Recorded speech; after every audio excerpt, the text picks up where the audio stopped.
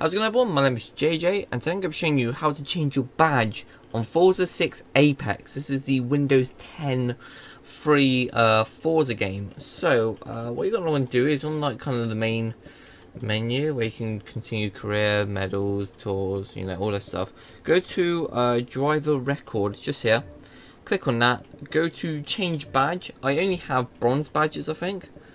So let's just go this one,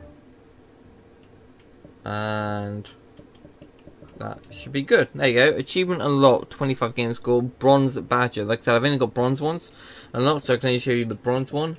But yeah, that's how you do it. Hopefully this video has been helpful, and yeah, if it has, be sure to leave likes, subscribe if you're new around here, and I'll see you next time for another video.